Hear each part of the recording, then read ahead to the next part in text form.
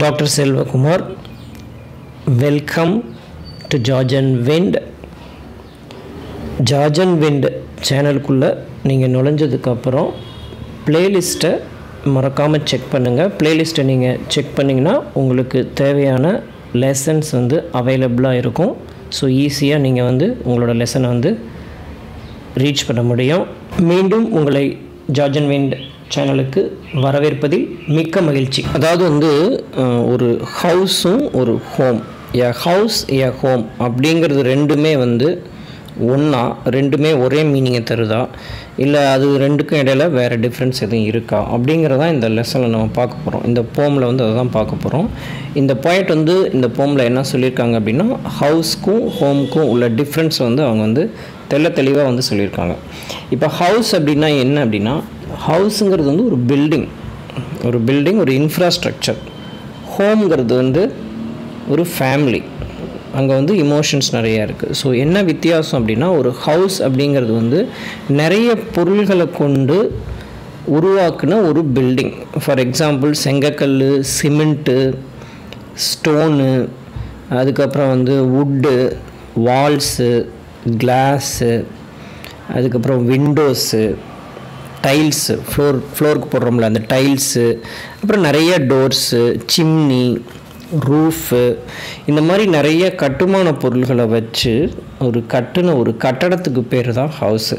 அந்த கட்டடத்தில் வந்து பார்த்திங்கன்னா எந்த உணர்வுகளும் வந்து கலந்துருக்காது. அது வெறுமனே வந்து பொருள்களால் உருவாக்கப்பட்ட ஒரு பில்டிங், ஒரு இன்ஃப்ராஸ்ட்ரக்சர். அந்த வீட்டுக்குள்ளே, அதாவது இந்த ஹவுஸ் அப்படிங்கிற இந்த வீட்டுக்குள்ளே வந்து பீப்புள் வந்து குடியிருக்கலாம், இல்லாமல் இருக்கலாம். வெறுமனே எம்டியாக கூட அந்த ஹவுஸ் வந்து இருக்கலாம். அதாவது இந்த இடத்துல அவங்க என்ன சொல்ல வராங்க அப்படின்னா, ஹவுஸ் அப்படிங்கிறது வந்து நிறைய பொருள்களை கொண்டு கட்டப்பட்ட ஒரு கட்டிடம். அதில் வந்து உணர்வுகள் வந்து எங்கேயும் கிடையாது. ஸோ இதுதான் அவங்க வந்து ஹவுஸ்ன்னு சொல்கிறாங்க. ஸோ ஹவுஸில் நார்மலாக என்னென்ன இருக்கும்? ஜன்னல் இருக்கும், டோர் இருக்கும், செங்கல் வச்சு கட்டியிருப்பாங்க, சிமெண்ட் இருக்கும், கிளாஸ் இருக்கும், டைல்ஸ் இருக்கும், சிம்னி இருக்கும். இந்த மாதிரி நிறைய பொருள்களால் உருவான கட்டிடம் தான் வந்து ஒரு ஹவுஸ் அப்படிங்கிறது. இதுவே வந்து பார்த்துக்குங்க, நல்லா தெரிஞ்சுக்குங்க, ஹவுஸ்க்கும் ஹோம்க்கும் உள்ள டிஃப்ரென்ஸ் வந்து அவங்க இதான் சொல்கிறாங்க. ஸோ ஹவுஸ்னால் ஃபஸ்ட்டு என்னன்னு தெரிஞ்சுக்கோங்க. நிறைய பொருள்களை கொண்டு கட்டப்பட்ட ஒரு கட்டிடம், ஒரு இன்ஃப்ராஸ்ட்ரக்சர், ஒரு பில்டிங், அதுதான் ஹவுஸ். இதுவே வந்து ஒரு ஹோம்னா என்ன அப்படின்னா, அங்கே வந்து வெறுமனே கட்டடம் மட்டும் இருக்காது. வெறுமனே வந்து இந்த பொருள்களை கொண்டு கட்டப்பட்ட கட்டடம் மட்டுமே வந்து ஒரு ஹோம் அல்ல. ஒரு ஹோம் நம்ம எப்போ அதை சொல்கிறோம் அப்படின்னா, இந்த கட்டடத்துக்குள்ளே வந்து மனுஷங்க வந்து குடி போகும்போது, அந்த கட்டடத்தில் வந்து உயிர்கள் வந்து வாழும்போது. ஃபார் எக்ஸாம்பிள் ஒரு ஃபேமிலியை தான் நம்ம வந்து ஹோம்னு சொல்கிறோம். அந்த ஃபேமிலின்னா அந்த ஃபேமிலியில் யார் இருப்பாங்க? அம்மா இருப்பாங்க, அப்பா இருப்பாங்க, பிரதர்ஸ் இருப்பாங்க, சிஸ்டர்ஸ் இருப்பாங்க, அதுக்கப்புறம் அங்கிள்ஸ் இருப்பாங்க, ஆண்ட் இருப்பாங்க, ரிலேட்டிவ்ஸ் நிறைய பேர் இருப்பாங்க, ஃப்ரெண்ட்ஸ் இருப்பாங்க. இவங்கெல்லாம் சேர்ந்து வாழக்கூடிய ஒரு இடத்துக்கு பேர் தான் வந்து ஹோம். ஸோ ஹவுஸ் வேறு, ஹோம் வேறு. இந்த ஹோமில் வந்து பார்த்திங்கன்னா இமோஷன்ஸ் வந்து இருக்கும், ஹாப்பினஸ் இருக்கும், சேட்னஸ் இருக்கும், ஜாய் இருக்கும், சாரோ இருக்கும், ஃபீலிங்ஸ் இருக்கும். உணர்வுகளால் நிரம்பியதுக்கு பேர் தான் வீடு. இந்த வீட்டில் வந்து பார்த்திங்கன்னா ஒருத்தருக்கு ஒருத்தர் வந்து கேர் எடுத்து பார்த்துப்பாங்க, கேரிங் இருக்கும், ஷேரிங் இருக்கும், ஒருத்தர்கிட்ட ஒருத்தர் வந்து பகிர்ந்துப்பாங்க வாழ்க்கையை. ஸோ கேரிங் இருக்கும், ஷேரிங் இருக்கும், ஹாப்பினஸ் இருக்கும், சாரோ இருக்கும், ஜாய் இருக்கும், இமோஷன்ஸ் இருக்கும், ஃபீலிங்ஸ் இருக்கும். அந்த ஹோமில் வந்து பார்த்திங்கன்னா அப்பா இருப்பாங்க, அம்மா இருப்பாங்க, பிரதர்ஸ் இருப்பாங்க, சிஸ்டர்ஸ் இருப்பாங்க, கிராண்ட் பேரண்ட்ஸ் இருப்பாங்க, அதாவது நம்ம தாத்தா பாட்டி இருப்பாங்க, குழந்தைங்க இருக்கும். இதெல்லாம் சேர்ந்து உணர்வுகளால் நிரம்பிய ஒரு கூடி வாழக்கூடிய ஒரு இடத்துக்கு பெயர் தான் வந்து ஹோம். ஸோ இப்போ டிஃப்ரென்ஸ் உங்களுக்கு நல்லா புரியும் அப்படின்னு நினைக்கிறேன். ஹவுஸ் அப்படிங்கிறது வந்து நிறைய பொருள்களை கொண்டு, செங்கல், சிமெண்ட்டு, டைல்ஸு, ஜன்னல், டோர், கதவு, இதையெல்லாம் கொண்டு உருவாக்கப்பட்ட ஒரு கட்டிடத்துக்கு பேர் வந்து எ ஹவுஸ். இதையெல்லாம் தாண்டி அந்த கட்டடத்துக்குள்ளே மனிதர்கள் குடி புகுந்து ஒன்றா ஷேர் பண்ணிக்கிட்டு கேர் பண்ணிக்கிட்டு ஒருத்தரை கேர் பண்ணிக்கிட்டு ஷேர் பண்ணிக்கிட்டு சந்தோஷமாக வாழக்கூடிய இடத்துக்கு பெயர் தான் வந்து a home. இப்போ உங்களுக்கு நல்லா புரியும்னு நினைக்கிறேன். ஸோ a house வேறு a home வேறு, ரெண்டுக்கும் நிறைய வித்தியாசம் இருக்குது.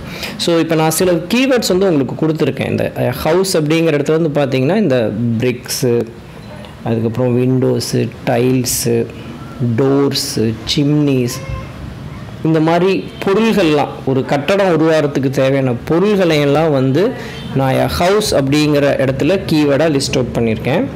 எ ஹோம் அப்படிங்கிற இடத்துல வந்து என்னென்ன லிஸ்ட் அவுட் பண்ணியிருக்கேன் பாருங்கள். அந்த கீவேர்ட்ஸ் வந்து family, brothers, sisters, parents, happiness, carrying, sharing, Joy, sorrow, emotions, feelings, இதெல்லாம் நான் லிஸ்ட் அவுட் பண்ணியிருக்கேன். ஸோ இதிலேருந்து உங்களுக்கு டிஃப்ரென்ஸ் புரியும். ஸோ வெறுமனே ஒரு கட்டிடம் மட்டும் எந்த உணர்வுகளும் இல்லாமல் வெறும் கட்டிடம் பொருள்களால் வந்து உருவாக்கப்பட்ட ஒரு இன்ஃப்ராஸ்ட்ரக்சர், ஒரு கட்டிடத்துக்கு பெயர் தான் வந்து எ ஹவுஸு. அங்கே பொருள்கள் மட்டும் இல்லாமல் மனிதர்களுடைய உணர்வுகளும் சேர்ந்து இருக்குது. கூடி வாழ்கிற இடம், அண்ணனா தம்பியா, அக்காவா தங்கச்சியா, அம்மாவா அப்பாவா, ஒரு குடும்பமாக வந்து சந்தோஷத்தையும் துக்கத்தையும் பகிர்ந்துக்கிட்டு வாழக்கூடிய ஒரு இடத்துக்கு பெயர் தான் எ ஹோம். ஸோ மனிதர்கள்லாம் சேர்ந்து வாழாமல் வெறுமனே கட்டடம் மட்டும் இருந்துச்சுன்னா அது வந்து ஹவுஸ். எல்லாரும் சேர்ந்து உணர்வுகளால் சேர்ந்து கலந்து வாழ்ந்தோம் அப்படின்னா அதுக்கு பேர் வந்து எ ஹோம். ஸோ ஹவுஸ்க்கும் ஹோமுக்கும் உள்ள வித்தியாசம் வந்து உங்களுக்கு இப்போ தெளிவாக புரிஞ்சிருக்கும்னு நினைக்கிறேன்.